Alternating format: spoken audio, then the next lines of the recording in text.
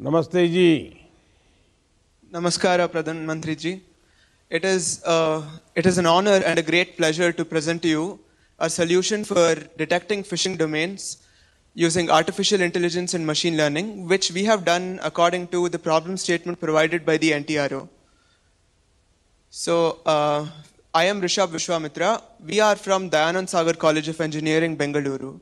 These are my teammates, Ashman, Anuj, Reema, Nanjunda, and Srinidhi.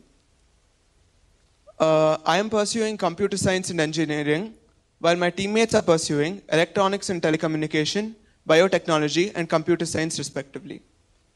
So, phishing attacks are the most common form of cybersecurity attacks, where a person pretends to be a trustworthy entity and tries to extract sensitive and valuable information from the user.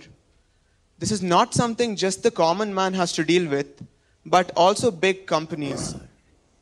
The current existing approaches to deal with this are methods like the blacklist approach, the rule-based method, and website signature-based approach. All of these are very single-dimensional and cannot keep up with the ever-evolving phishing attacks.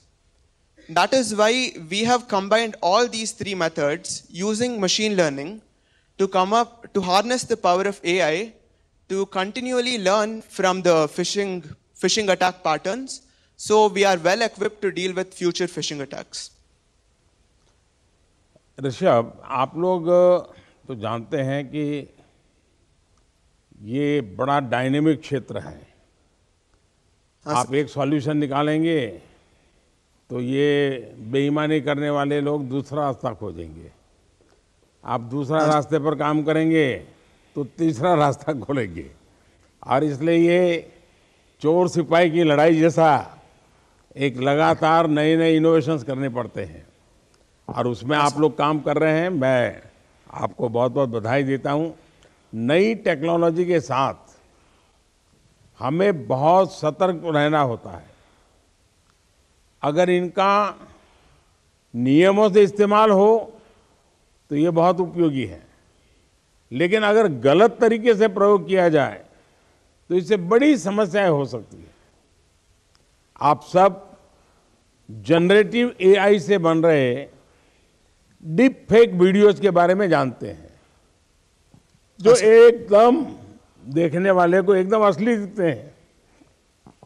इसलिए हमें किसी भी video या photo पर विश्वास करने से पहले अधिक सतर्क होने की जरूरत है। भारत एआई को लेकर एक ग्लोबल फ्रेमवर्क बनाने पर भी जोर दे रहा है, और मैं मानता हूं कि ये एक ऐसा नया चुनौती है। आप जैसे नौजवान जो इसमें काम कर रहे हैं वो जरूर आगे भी काम करते रहें।